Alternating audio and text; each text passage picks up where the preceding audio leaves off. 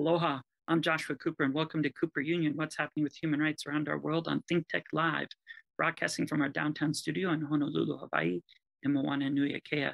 Today's episode, we're focusing on setting a social and international order, Article 28, the UN Sustainable Development Goals, and the Universal Declaration of Human Rights.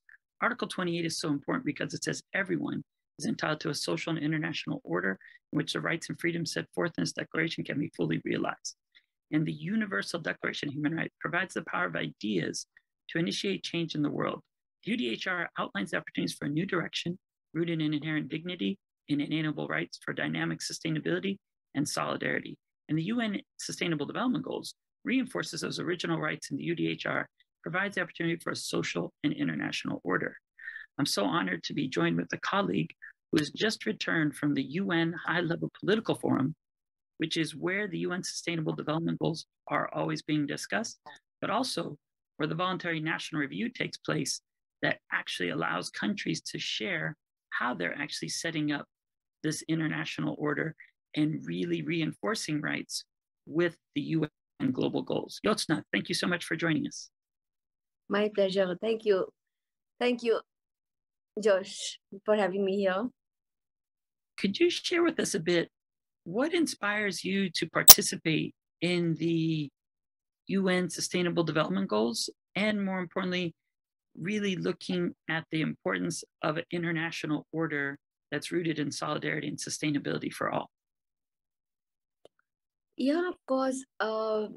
Since I belong to one of the countries of the Global South, and it's very important for us to ensure the voices of the people that is heard at the global level, because the UNHLPF is organized in the New York, and it's for half of the people in Global South, it's kind of dream to travel to New York and forget speaking something or forget keep representing the voices, but it's such a tough task.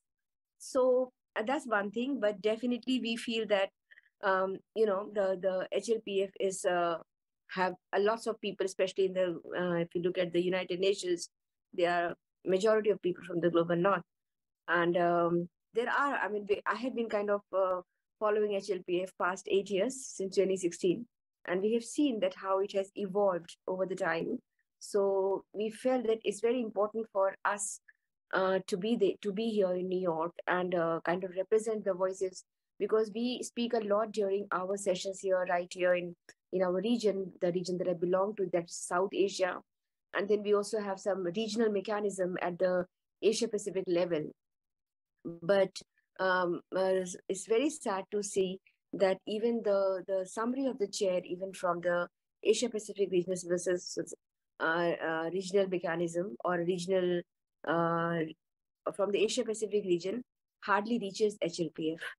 So even from that point of view, it gets very important for us to ensure how we have worked hard to ensure that the voices of the people from the remotest region, remotest places in our region are heard, especially the voices of the marginalized, vulnerables, indigenous people, LGBTI.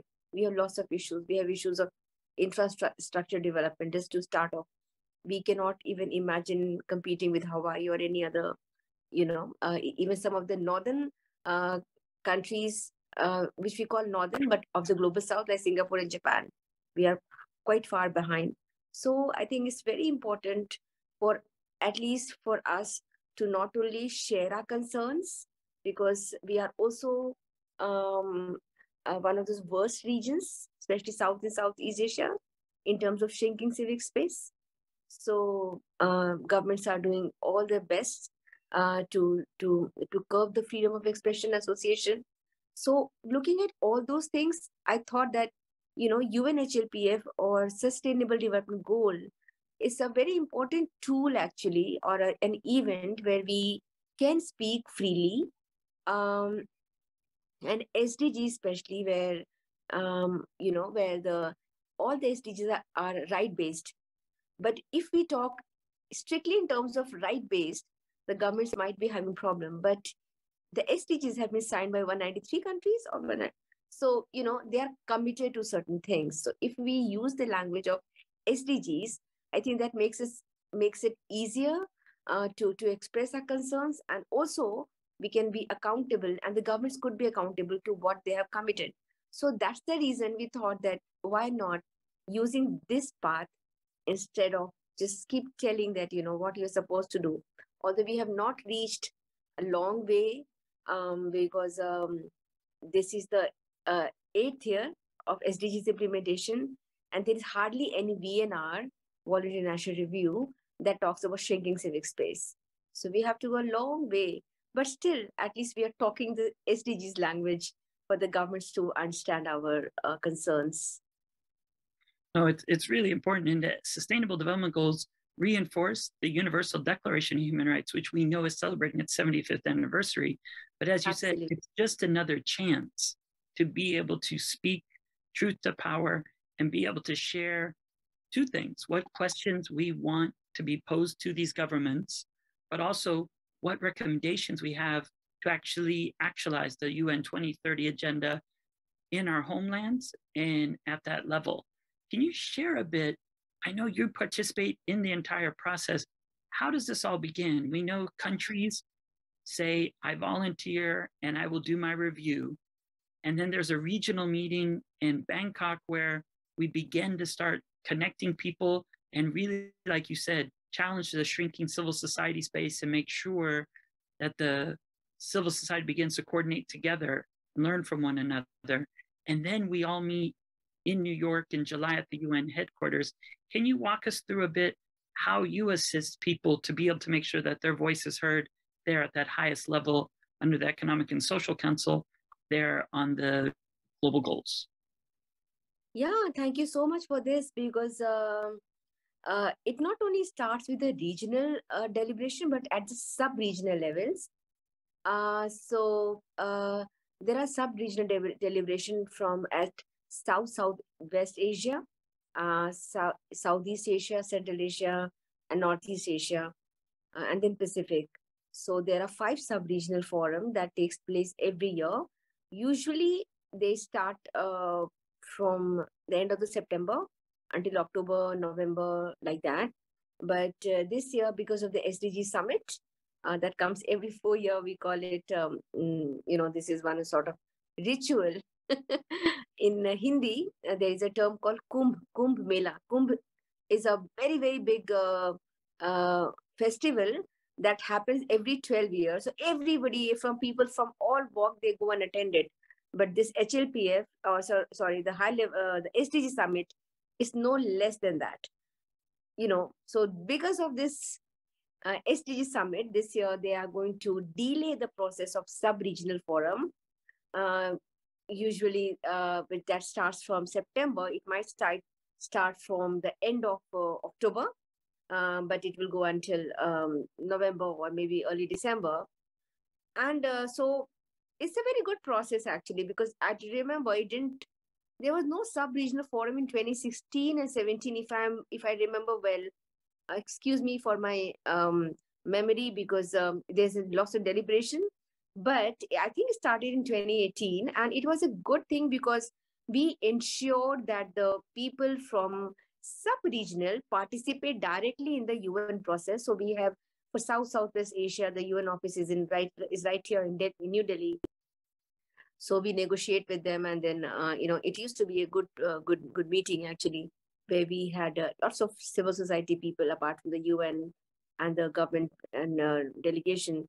And then we would incorporate the feedback from each sub-regional forum into the regional forum that happens in Bangkok, usually in the end of May, in the end of the March. And then these all our deliberation are fed. And so we ensure that from all the regions of South of Asia and Pacific are participating in this process. So even the people who cannot participate, even in Bangkok, they are participating in the sub-regional forum, and then same with the regional forum, and that the outcomes that leads to the high-level political forum. So this is the whole process where we ensure. However, again, we have seen a lot of changes which is actually negative changes, because the sub-regional forums, as I said, that it used to be a very, very good platform for the civil society to voice up their opinion. We used to have a one-day civil society meet, which is also happening now. But post-COVID, there has been lots of change, and governments also use that digital divide for in their own favor. And we see that the governments and the United Nations, they work together. And the UN, I mean, we know that the UN only, I don't want to sound pessimistic, but they also voice the concerns of the countries that give them more money. So that's one thing. And so we have started seeing that during the sub-regional forum, a process of negotiation began between the civil society and the United Nations, the sub-regional offices, which is really sad, because they would say that we cannot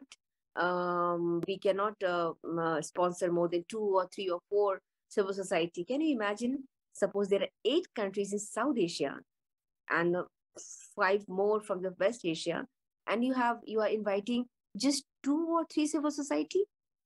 On the other hand, you are inviting all the member states, all the 11 or 12 or 15 member states. But so isn't it a tokenistic representation?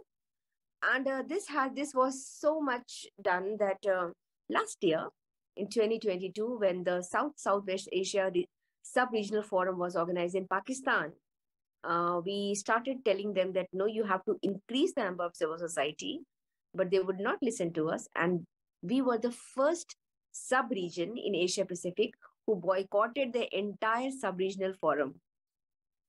We did not participate. Even the civil society who were based in Pakistan, they did not participate. We thought, but we did not think both ways, that the government would learn, but it's highly unlikely. It's okay for them. And then the sub-region, and then we also met the executive secretary of UN SCAP, Armida, and we told her the concern. She said, yeah, I'm aware that, people are not able to participate because of certain concerns. And now they've started saying that we also have the issues of funding. We have funding restrictions. So basically, they are asking the civil society to fundraise with them. Can you imagine United Nations and any civil society organization or the civil society mechanism, regional mechanism? Is there any comparison? But there is no clarity how this alleged fundraise would take place. Who gets what share? Who has what say in inviting the participants? But they have been telling this past 2 years that let's fundraise together. But then I really wonder where because when they are inviting a lots of member states or all the member states, why they don't talk about these financial restrictions. But anyway, that's one thing. But definitely we are into it. There are other regions like Northeast Asia, and there again, Northeast Asia are the north of the global south. So they have obviously better resource than the South and Southeast Asia. So they have better, way of doing it. They have more civil society participating in the sub-regional forum. Regardless, we ensure that even if we are not participating, our voices are heard in terms of civil society statement, because we organize our a civil society forum, even virtually, and then we make sure that our statements are recorded. So definitely these are the processes, the sub-regional, the regional, and the high level. And there are very few people actually who could make it, who are able to make it from the sub-regional or the national to the high level. But still we ensure that the VNR countries which are participating, they get to come. But again, UN has its own problems. They have their own system, so-called system, where they invite the people just 2 days before this their presentation. And most of the cases, the civil society are not able to make to New York. So ultimately, some of us who are already there, it's their responsibility actually to read the statement and make our cases stronger. Yeah. I really appreciate that full overview, especially of the sub-regional that happens in the fall, because countries usually announce they'll be reviewed. For you sharing with us the sub-regional, that's absolutely crucial. Then the regional that takes place usually in March, April. And then, of course, July is the high-level political forum. As you said, it's almost like a fish swimming upstream. And those rare fish are the ones that are able to participate and to actually construct that social and international order, because it's we, civil society, that almost makes all this possible, especially with the work that you do. Could you share a bit how you actualize these articles, especially Article 28, and what actions you're involved with to promote and protect human rights around the HLPF? Can you share what you do there? But then also, I know you're involved around G20 and other mechanisms. So any way that's possible for civil society to share their perspectives and make sure that the world represents what we, the people, want. So as a civil society participant, as the person, someone who has been part of this process for very long, I think it's very important for all of us to ensure that the people who are sharing their concerns, who want their voices to be heard, but still their rights, their privacy is protected. I think this is something very important. We have seen in many countries, especially from the Southeast Asia, where we work, because as part of the VNR task group, NGOs task group, it's our job to work with various civil society to get involved in the country level process with the civil society, and also ensure that they have a very strong statement, at least what they want to talk about the country, what they want to share to the government in the UN. So these are some of those critical things that we do it. And so in some of the cases, the civil society, they say that, sorry, even if they are in the high-level political forum in the New York, they are still very hesitant in reading the statement because their governments are there, right there. So some of us, maybe one of us, would just go and read it on their behalf, saying that we are reading this statement on behalf of the civil society. We did in the case of Laos in the past, Singapore, and Timor-Leste. The cases could be different. In some cases, they are hesitant, they are scared. In some, or they could be, intimidated, actually. But this happened also this year. And Joshua, you know this. So you had to read the Singapore statement, and which was very, very tough. It talked only about the human rights, and they heard you, but we heard that, and then after that, someone from the state representation, he came up to you and to me and asked who wrote it, the name of the people involved. We try to give them some answer because all the information are right there at the UN DESA website. But they wanted to know, and ultimately they complained to the UN DESA that it didn't talk about the SDGs, it talked more about the human rights. There are lots of things the governments have done, but then the civil society was very critical. But if I look from their point of view, I mean, from the point of view of the civil society, they do not have any platform where they can be heard, not even the national or the regional platform. So I think when I asked them, can you change your statement a bit? And they said, governments have all the good things to talk about, but who will talk about the human rights issues? Who will talk about the execution that takes place in the country? Nobody's there to talk about them. Nobody's there to talk about the issues of poverty, inequality, or LGBTI, for example. So there are lots of things that the civil society feel that they need to talk about it. Maybe they are not using the language of SDGs, but still they need to be heard. And here we also play a role that we ensure that in whatever happens, we read it and at least the state government, they hear it. Even if they complain to the UNDS, that means they heard it, right? So we have some success. So let's think positively. And so definitely these cases are there.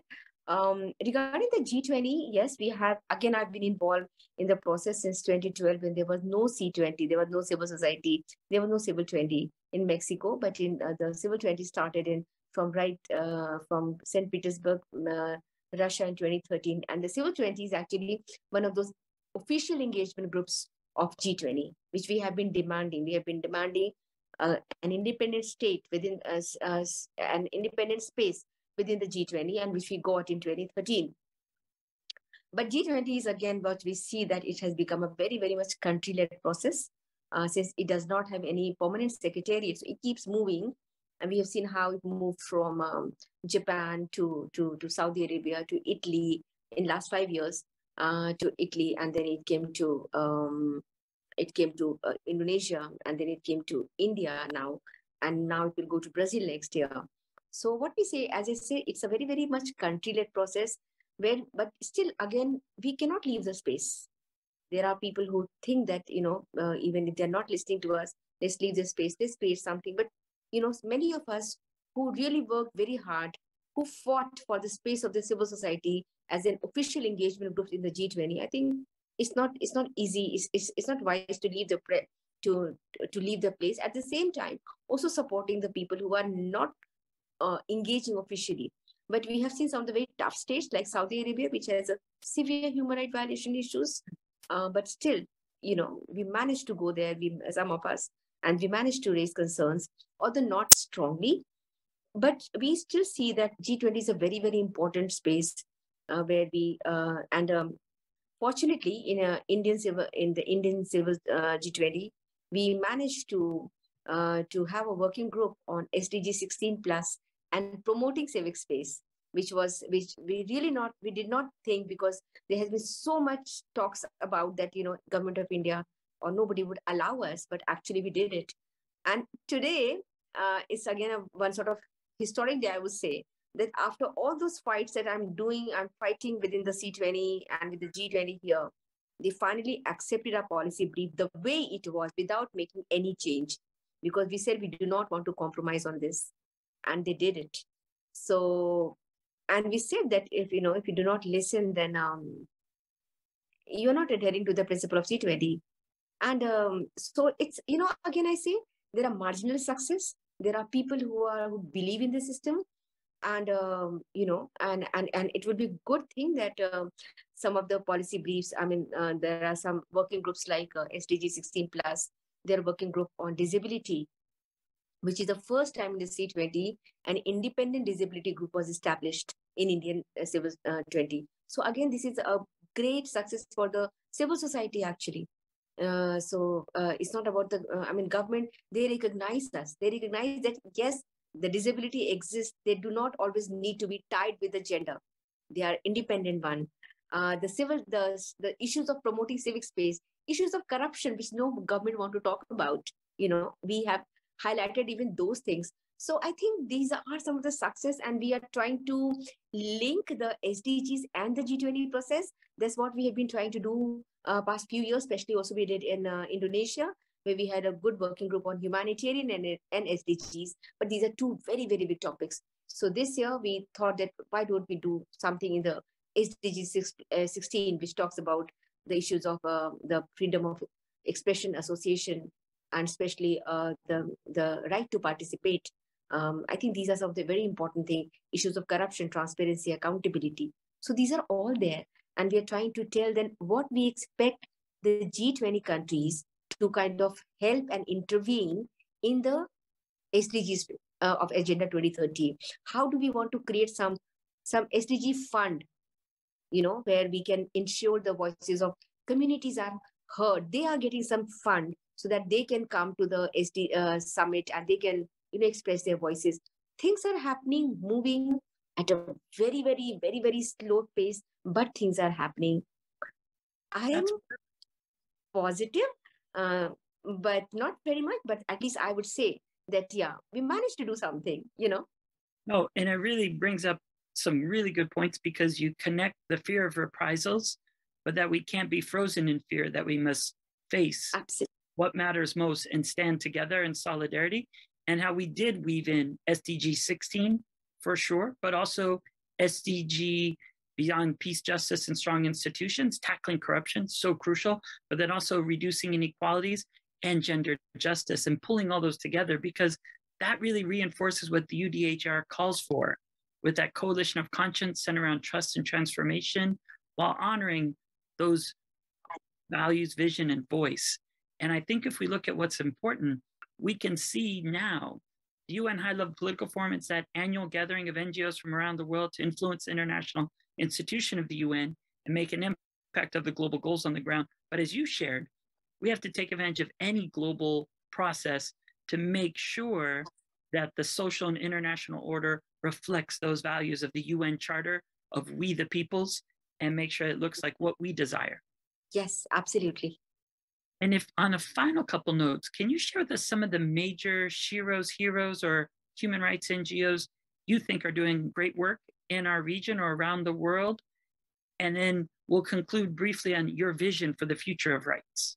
There are no dearth of heroes and sheroes and a good organization, but I'm like really very concerned about their privacy, their security, because there are very, very, very good organization in all the countries. Actually, I would say especially also coming from the Central Asia. Central Asia is a very, very close state, and so there are many. I can only say I'm not sure if I should name them, but it might impact them, their security or some their concerns, because the conditions are not good in our region, especially South and Southeast Asia. I would have loved to give their names. Maybe sometime I will write to you, but there are a lot. And I tell you, we would not be able to do anything without their help. As I said, that when we do the civil society statement, some of them are very, very strong statements. We do only because of them, but we ensure that their names, their pictures are nowhere. So they are definitely there, Joshua, but that's my concern. But there is no dearth. I mean, because of those heroes and sheroes, we managed to bring their voices to the high-level political forum. Yeah. That's wonderful. And we know the UDHR Article 28 demands rights and freedoms are reflected in a social and international order that's echoed in the UN 2030 Agenda and the Paris Agreement. And the UNHLPF unites humanity around voluntary national reviews, measuring dozens of states for sustainable development goals. In conclusion, what do you see as the future of, especially as we're at halftime? And we're at halftime, and maybe the score is not exactly what we want, but we always know that we could win in the second half. And that's when most games are decided. What do you see as the future for human rights and the sustainable development goals? I wish the last sentence of yours, which was true, that the second half could be, maybe there was somehow we could bounce back. That would be an amazing thing. But as you know that we are backsliding, the Asia Pacific region is badly backsliding. The goal 13 is negatively actually going.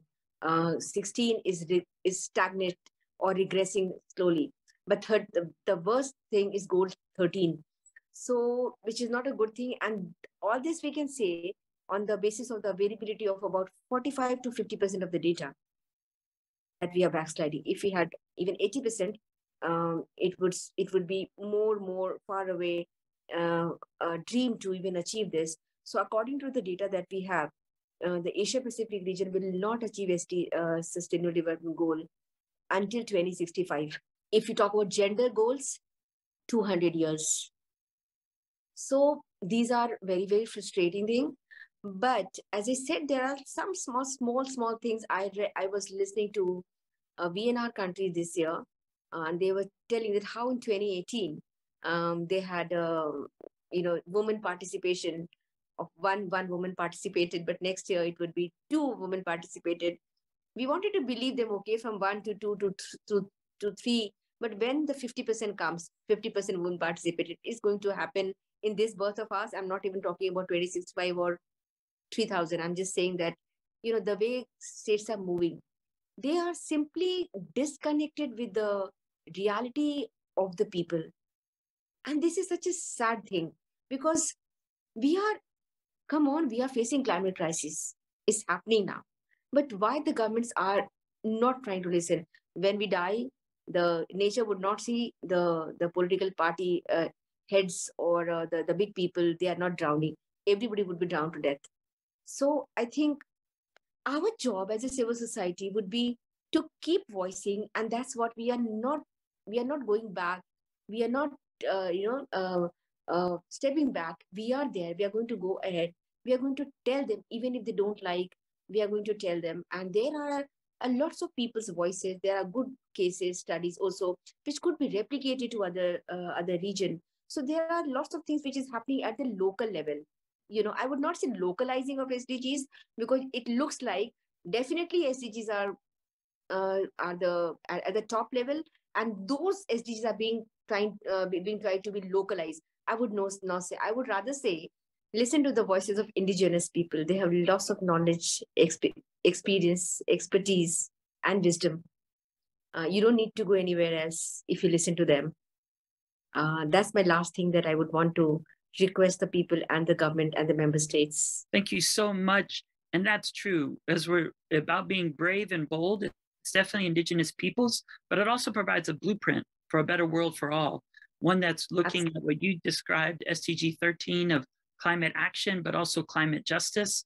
And if we look at if we keep indigenous lands in indigenous hands, we'd be able to reach all 17 global goals on the ground. Thank you so much for joining, and thank you for all the work that you do at the High Level Political Forum, at the G20, C20, and other international institutions to actualize Article 28.